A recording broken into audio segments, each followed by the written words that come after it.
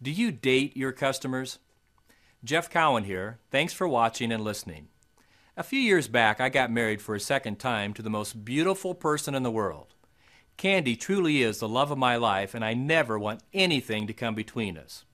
With that in mind, prior to walking up to the altar to get married, I asked my best man, who is my dad, who has been married for over 50 years, if he had any advice.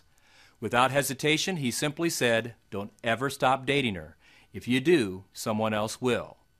Wow. Profound, simple, eloquent, and true. Taking his advice, I now find myself in the happiest relationship I've ever been in, one that I believe could never be exceeded. I took my dad's advice and to this day still date my wife. I buy her flowers for no reason like I did before our marriage. I take her out to nice restaurants just like I did when we were dating. We have a standard date night that falls on every Friday where we go to dinner and a movie, just the two of us, with no phones, no kids, no interruptions, just me and her. We schedule at least 1 hour a day when I'm at home that is reserved for television, talking, or whatever. And we never ever lay down and go to sleep or part company without telling each other, "I love you." I treat her like gold because I never want anything to happen to us.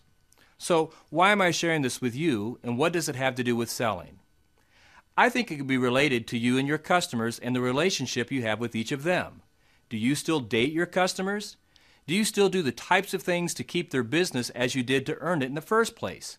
Have you told them thank you recently or sent them a simple thank you note? I have found customers to be just like spouses. If you stop dating them, someone else will. Thank you for listening and watching. Right, wrong, or indifferent, that's the way I see selling from my perspective.